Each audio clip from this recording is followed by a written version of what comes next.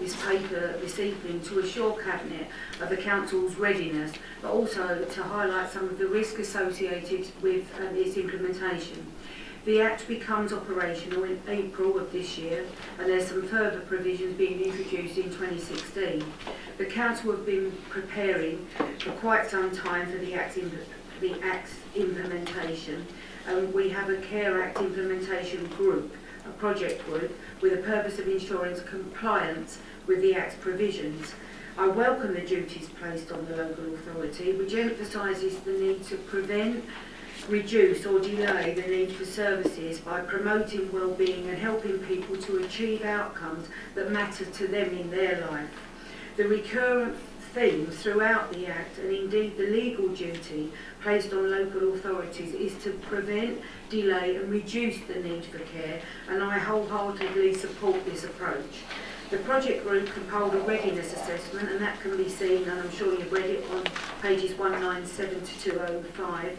And some of the pieces of work include availability of information and advice, every person to have a personal budget, carers are placed on an equal footing with the person that they care for, and local authorities must arrange an independent advocate for those that can't advocate for themselves.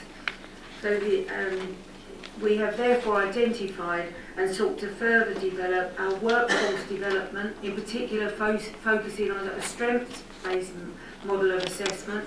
Instead of looking at people's needs, we're looking at what strengths they have, communications, both external and internal, system upgrades and policy development. And last but not least is much talk about cap on care costs. It is just that, a cap on care that a person receives, which will be set at 72,000. It isn't an overall cap of 72,000. It doesn't include care home or nursing home costs for board and lodgings. It's only the aspect if somebody receives care, and only applicable to the care element that that person receives. I'd like to thank Roger, and in particular Les Billingham and his team, who have worked tremendously hard to get us Care Act ready, and I feel very confident that we can go into April and be ready to face the Care Act. The biggest challenge of this change is?